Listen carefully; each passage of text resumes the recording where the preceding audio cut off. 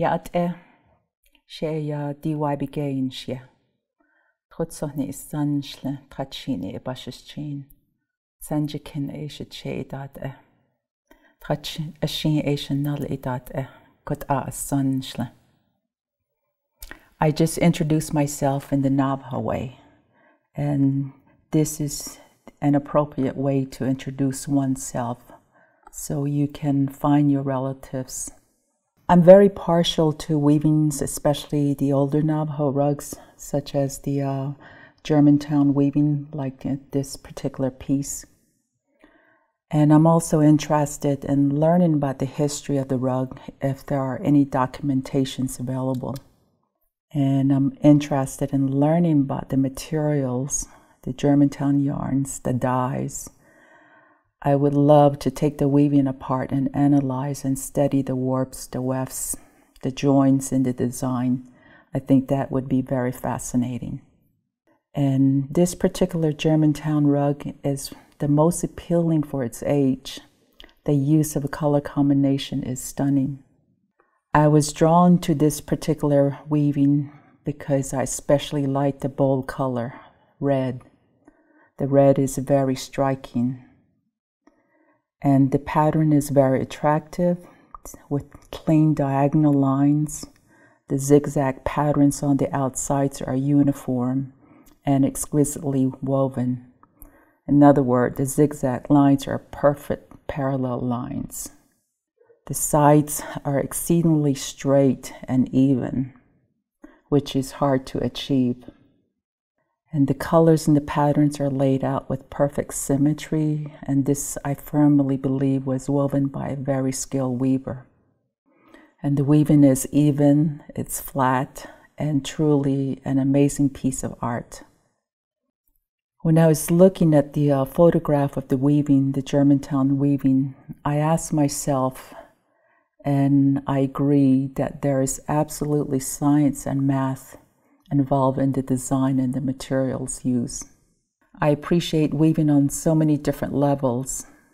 Examples, I endured the labor-intensive process of herding the sheep, shearing the sheep, with manual clippers, washing and sorting the wool, collecting the plants to make the colors, spinning the wool, spinning the yarn, dressing the loom, and thinking up a design to weave.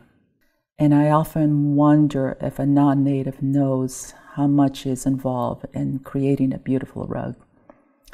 I wonder if they know that this particular weaver of this Germantown rug probably did not have a Western education or an art degree, but she is truly a genius in math and science, because raising sheep, is a science, to me.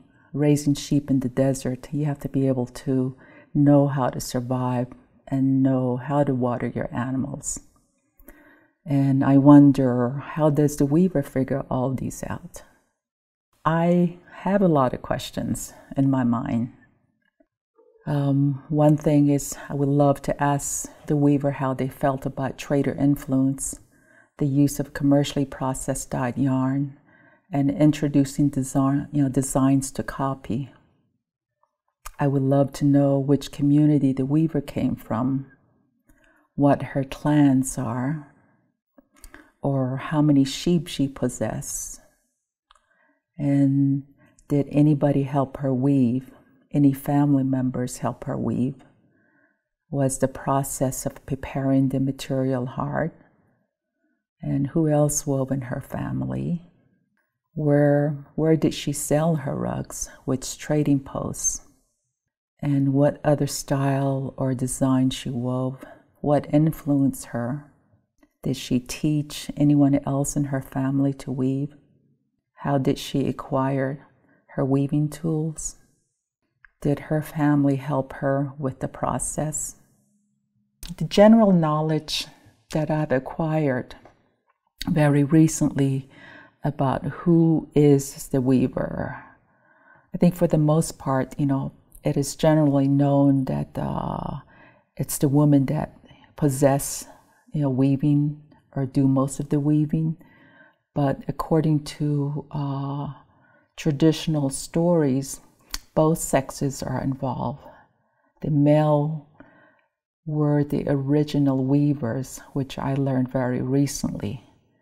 And the women came into the picture and basically took up the weaving. And today we're known to be, the weavers. So it is accepted, and it is, true that, both sexes are the weavers. I believe that for many Native artists or Navajo weavers, their environment, their community, and their culture plays a significant part in how and why they create art. The art could be any medium, such as basket weaving, silversmithing, or clay making. But I think it's an interesting style in that the role of traders' influence on traditional local weavers played a big part in providing the weavers with pre-dyed colorful yarn from Germantown, Pennsylvania. And sometimes the designs were provided for the weavers to weave. In some ways, I think this made the process easier, since the weavers didn't need to shear, clean, card, or spin the wool. And from personal experience, I know that performing all the process is a very labor-intensive process if a weaver produces everything by hand. But indigenous art comes from a place that we call community.